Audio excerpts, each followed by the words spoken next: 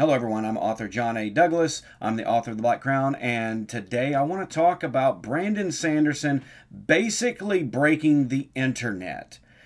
If you don't know who Brandon Sanderson is, he's probably one of the most prolific fantasy writers out there right now.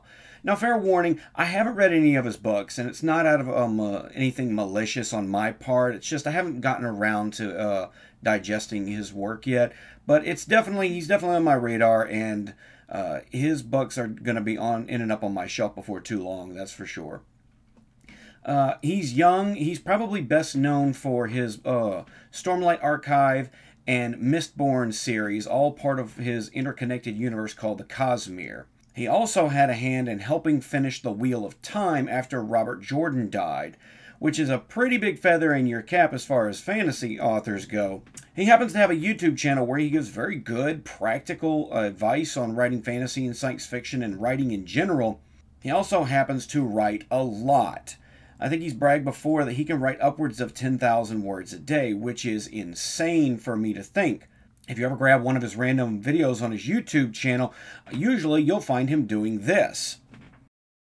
Now, you won't find a bigger writer flex than doing a hour-long Q&A session on YouTube for your fans, furiously autographing piles upon piles of your own books, while sitting in a warehouse full of your own books. Do you see what I mean with this guy? Now, if that wasn't a big enough flex on the rest of us trying to get our work out there, he just went and dropped a nuclear bomb on both the new pub and the old pub industries. He wasn't content to just sit there and write his regular gigantic fantasy novels.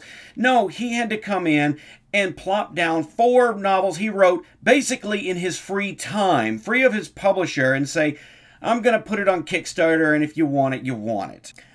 And his fan base responded almost exactly like Critical Role's fan base responded when they put the idea of an animated show on Kickstarter and funded it to the tune of several $1,000,000.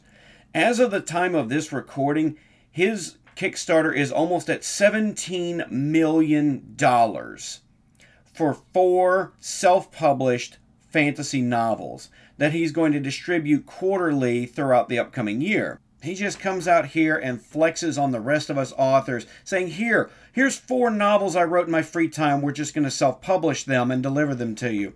I hope to be able to match that kind of pace myself one day. I personally think he's gunning for Walter B. Gibson's world record of 13 million words written in his lifetime. Walter B. Gibson, if you don't know, was the creator and primary writer of The Shadow. He wrote the Shadow's books, radio plays, short novels. The man holds the world record for most words written about a single continuous character. And I think if anyone's going to beat that particular record, it would be Brandon Sanderson. And you just got to know that his publisher, Tor Books, is sweating right now, seeing this man come out of the gate and get $16 to $17 million just to self-publish some of his scrap novels he wrote on the side. If you haven't been paying attention to the traditional publishing landscape, it has been changing in the last few years.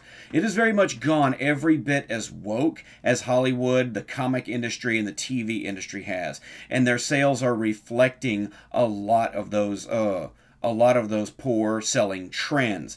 Their sales speak for themselves. These people couldn't move books if you gave them a U-Haul truck. And I credit independent authors like David Stewart, John Delarose, and David J. West, and Brian Nehmeyer for helping show me that traditional publishing as it is right now is kind of a fish dead on a pier in the middle of summer. It's not moving, it's not going anywhere, and it's only stinking. And that the way to go is going to be independent publishing and independent authors.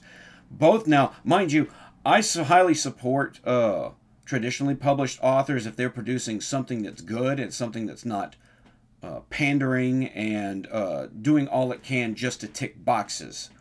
I fully support independent authors creating what they want, pandering to their audience how they want.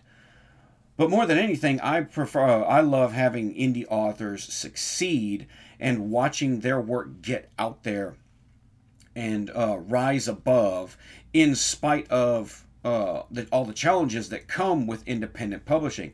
Now, Brandon Sanderson, he's got his own fan base by traditional publishing, but you got to know this has to be a wake up call for Tor Books, his publisher, because essentially he just showed he doesn't need them, and he is one of their biggest earners.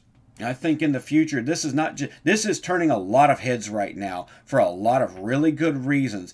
And it's going to make a lot of people pay attention to something they might not have paid attention to before.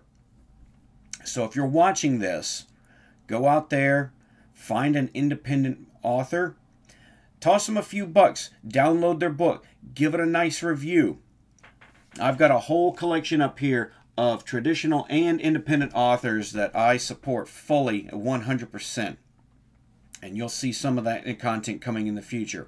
But for now, I'm John A. Douglas. Do me a favor, like, subscribe, leave a comment everywhere you can find me. And for now, don't forget, boys and girls, to write it every day.